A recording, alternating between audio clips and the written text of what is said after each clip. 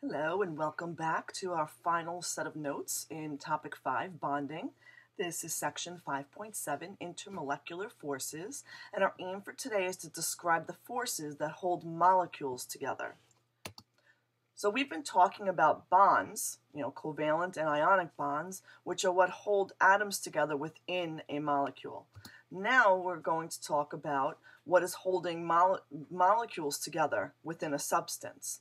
So bonds hold the atoms together in a compound. Okay, so here's your typical example of a water molecule, and you could see a bond would be this, what's shown here in this little structure holding together the atoms itself. So if this is water, if you see this little lowercase delta symbol, that this is a partial charge because it's a polar molecule. So the bond is holding together the oxygen and the hydrogen, a covalent polar bond. But within a substance, you have many, many, many molecules of water. So what is holding together the water molecules? This is where we get into intermolecular forces.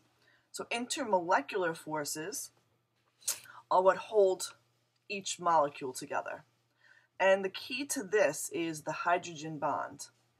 So within a molecule of water, as an example, hydrogen here in this molecule is attracted to another oxygen in another molecule. So it forms an intermolecular force, which inter means between, molecular is the molecule. So within the substance, the molecules are attracted to each other. So again, within the molecule, you have bonding. And between molecules, you have intermolecular forces, and one of them is the hydrogen bond that would bond a hydrogen from one molecule to an oxygen in another molecule of water.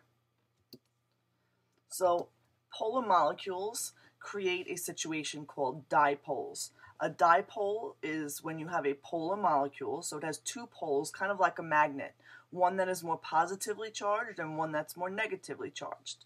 So in a molecule of hydrogen chloride, for example, because the chlorine has a bigger share of the electrons because it's got a much higher electronegativity than hydrogen, this creates a more negative side of the chlorine and a more positive side of your hydrogen. Okay, so you end up with two poles.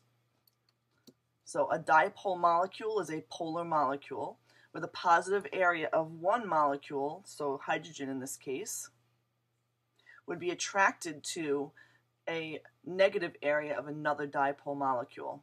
And this is called dipole-dipole forces. So if you have hydrogen chloride molecules, each hydrogen will be attracted to the chlorine in another molecule of hydrogen chloride within a substance. So you have dipole-dipole forces in this case. Hydrogen bonds are the intermolecular bonds between hydrogen atoms in one molecule, and this works when hydrogen in one molecule is attracted to either nitrogen, oxygen, or fluorine in another molecule. So I was showing you that in the previous slide. So if you have hydrogen in a compound and then a neighboring nitrogen, oxygen, or fluorine in another molecule, they create a hydrogen bond, which is another intermolecular force. So hydrogen attracted to another oxygen or nitrogen or fluorine in another molecule creates a hydrogen bond. Hydrogen bonds are very strong forces. They're much stronger than your dipole-dipole force. And this is what causes a high boiling point of water. It takes a long time to boil water because the hydrogen bonds within the water are so strong that it takes a long time to put enough energy in to break that bond. So if you've ever boiled a pot of water, you know that it takes a considerable amount of time compared to boiling something else, another substance.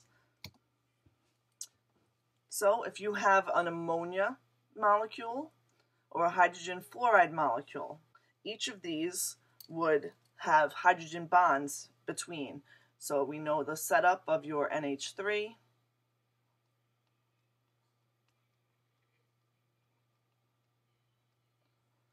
So if there's a neighboring NH3, so another molecule of ammonia nearby, right? These are your bonds, your covalent bonds within the molecule of ammonia, and then a hydrogen bond. A hydrogen bond is created here between the hydrogen and a neighboring nitrogen. You'd create a hydrogen bond, okay? And this bonds the molecules together within the substance. And the same thing would happen with a hydrogen fluoride. Hydrogen fluorine, and if you have a neighboring hydrogen and fluorine, okay, here's your covalent bond between the atoms of hydrogen and fluorine, and then you create a hydrogen bond between the neighboring fluorine and hydrogen. Okay, so this connects your molecules together within a substance. And here we created another hydrogen bond that is bonding intermolecular between your ammonia atoms. So here's some practice Regents questions. Which molecule is a dipole? So remember, if we have a dipole, we have a polar molecule. And we're going to remember our SNAP.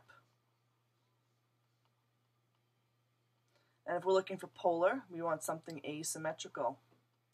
So if we draw lines of symmetry, that would be symmetrical, symmetrical, symmetrical. So these three would be nonpolar molecules. And right here we have our asymmetrical. And this would create our dipole. Hydrogen bonding is strongest between molecules of, okay, so remember, hydrogen bonding is between molecules, intermolecular force, and it works with NOF. Hydrogen bonding occurs with nitrogen, oxygen, and fluorine. These are the three hydrogen bonding works with. So we're looking for something that contains one of these, and this is the only one that does. Your water molecule has strong hydrogen bonding. In which liquid is hydrogen bonding the most significant force of attraction? So again, when you see hydrogen bonding, we're going to remember NOF. Nitrogen, oxygen, and fluorine attract a hydrogen bonding. So the only one that has any of those would be this one here. So hydrogen fluoride would work with hydrogen bonding.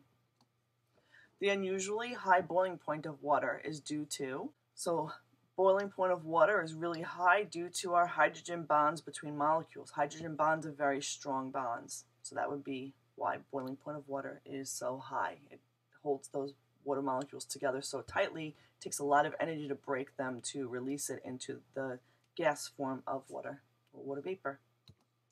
And that completes our notes. See you next time.